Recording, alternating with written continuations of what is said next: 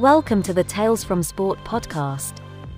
Each week, we will bring you a tale written by one of our many wonderful writers from the world of sport. The written versions of our tales are always first available on our website, talesfromsport.com. We regularly post new articles and quizzes, so keep your eyes peeled for more content coming soon. Before we get into this episode, please, if you have not already, follow us on Twitter and Instagram.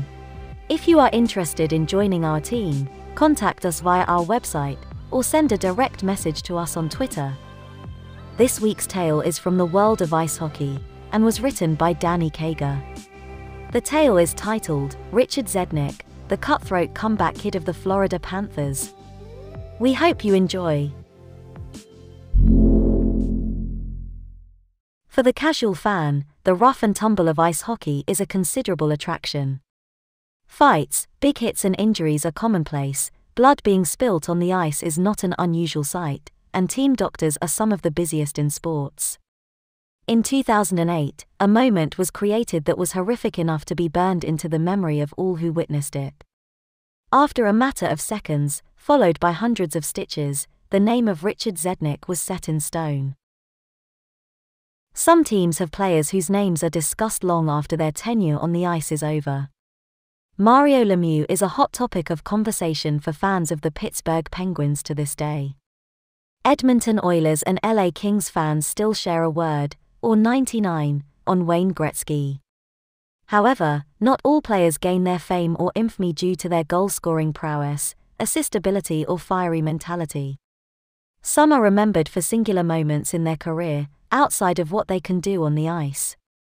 Despite his short stint at the Florida Panthers, Richard Zedník's name still echoes around the halls of the BB&T Center. For the unlucky 18,690 spectators who were there in Buffalo on the 10th of February 2008, his name will be remembered forever. To go back to the beginning, Richard Zedník was born on the 6th of January 1976 in Banská Bystrica, Czechoslovakia. He began his professional playing career during the 92-93 season at the age of 16, at Hockey Club 05 Banská Bystrica in the Slovakian second division. Zedník only stayed in the Slovakian division for 2 seasons, scoring 3 goals and 6 assists over his 25-game stint at the club.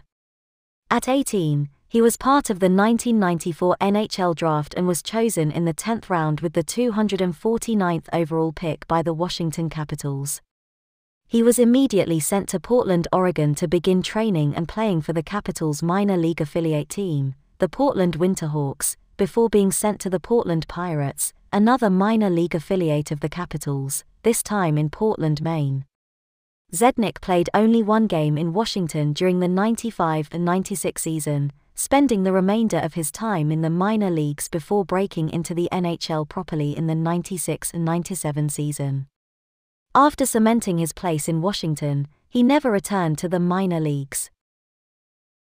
Following an initial 5-year stint with the Washington Capitals, Zedník had tallied up a more than acceptable 47 goals and 34 assists over 195 games, making the playoffs twice. During the 2001 season, Zedník was traded to the Montreal Canadiens along with 2 other players. It was during this time in Montreal that he arguably found his greatest form and most success. The Slovak racked up an impressive 98 goals and 85 assists through 322 games, with 3 playoff runs but ultimately no Stanley Cup to show for it. A brief half-season back at Washington followed in 2006, before he was traded once again. This time, he joined the New York Islanders in February of 2007, on a short-term contract for the remainder of the season. Once Zedník's contract expired, he entered free agency, and signed with the Florida Panthers before the end of the off-season. And so, 11 years and 4 teams later, Zedník landed at the team with whom he would enter the history books as the player who masses of people watched almost lose his life on the ice. Zedník's tenure as a Panther was short-lived, only staying for 2 seasons in South Florida. His 07-08 season was the shorter of the 2, ending his season 5 months early with a horrific injury suffered on the 10th of February. The Florida Panthers were on the road in Buffalo, New York for a regular season game against the Buffalo Sabres. Both the Panthers and the Sabres were set for low to mid-table finishes, leading to a relatively low-stakes competition on the ice. The game had been fiercely contested, with the Panthers taking an early advantage at the first intermission, before Buffalo raced to lead 3-1. The Panthers grabbed a second goal late in the second before drawing level at 3-3 early on in the third period, only to have Buffalo score again on the power play to regain their lead. And in an instant, as the pressure rose and the play intensified, disaster struck. Around halfway into the third, Florida Panthers legend and center player Olli Jokinen was tangled up in a challenge with Sabres forward Clark MacArthur, and was upended to the point that his legs were flung into the air, unfortunately into the path of on-rushing teammate Richard Zedník. Jokinen's skate sliced through Zedník's carotid artery, causing him to immediately drop his gloves, grab his throat and hurry to the bench. From the amount of blood spilt on the ice, it was clear to Zedník and the onlooking fans and players how severe the injury was. In his first interview since the incident, he explained, "I felt like somebody stabbed me. I knew exactly what happened and I knew exactly what I had to do. When I got to the bench, I knew it was an artery, the way the blood was going. I don't want to think about it, but I was in pretty bad shape." As he was receiving treatment, his mind went to his 4-year-old daughter, saying, "I remember thinking, am I going to see her grow up?" After a discussion about the possible suspension of the game, it was decided that the game would continue after a 20-minute break to clean the blood from the ice. The Panthers would ultimately lose 5-3. Meanwhile, Zedník was rushed to Buffalo General Hospital to receive life-saving surgery. Surgeons who worked to repair the artery commented that it had been sliced into, rather than severed completely, which would have required more extensive surgery, and carried a greater risk of loss of life. Despite the gruesome-looking injury and 5 units of blood lost, surgeons never considered Zedník's life to be at great risk, and, once he regained consciousness, showed no signs of brain damage. "So far, he looks very good. He's awake, oriented, he remembers what happened last night," said attending surgeon Sonia Noor. When asked what factors played into the lack of severe damage, Noor replied simply, "Luck." Just over a week later, Zedník was discharged and flew back to Florida the following day. The injury ended Zedník's season. His recovery would take around 8 weeks, which would have run into April, and with the season ending a matter of days later, he was rested to recover over the off-season. Despite the accident, he would not be discouraged from getting back onto the ice, reportedly saying that he "can't wait to get back and be with the guys," a matter of days after being discharged from hospital. When October rolled around, Zedník was ready to begin the season with his Panthers teammates at the opening game away to the Carolina Hurricanes. Despite not registering any goals or assists, he managed over 16 minutes of time on the ice. Rather impressive for a man with a recently healed hole in his neck. The season that followed was semi-productive for his last as a Panther, scoring 17 goals and 16 assists over 70 games. His contract would expire at the end of the season, leaving him free to end his long and illustrious NHL career, and join Lokomotiv Yaroslavl in the Russian Continental Hockey League. Zedník's contract with the Russian team was terminated, by mutual agreement, in the summer of 2010.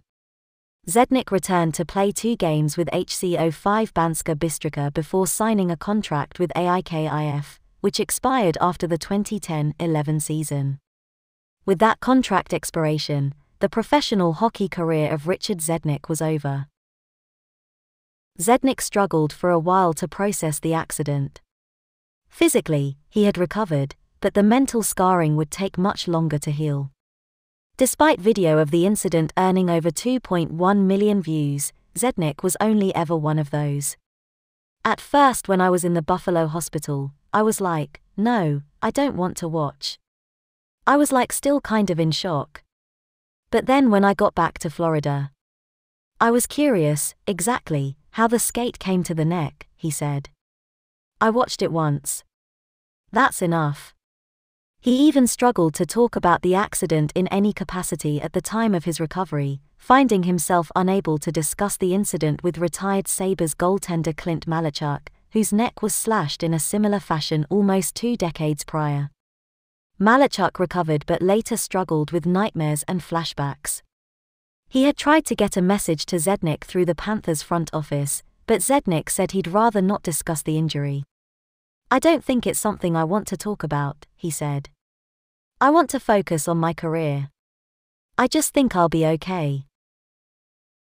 Both accidents have prompted discussions around whether NHL players should be required to wear neck guards to prevent future injury, but to date, there has still been no change in the rules regarding neck guard requirements. One change that did come about from Zedník's accident was that all team doctors must be trained in trauma care, and must sit behind the home team bench at every game. Zedník's career may not have been the most decorated, but as a player, he will live long in the memory of anyone unfortunate enough to have seen the freak accident that may have cost a beloved player his career, or even his life.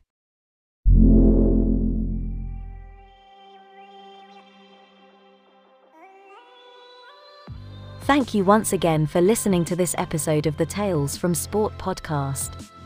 If you enjoyed what you heard, subscribe, like, leave a review, and share. Make sure to follow us on our social media platforms, and visit talesfromsport.com for our latest content. We look forward to you joining us soon for our next tale.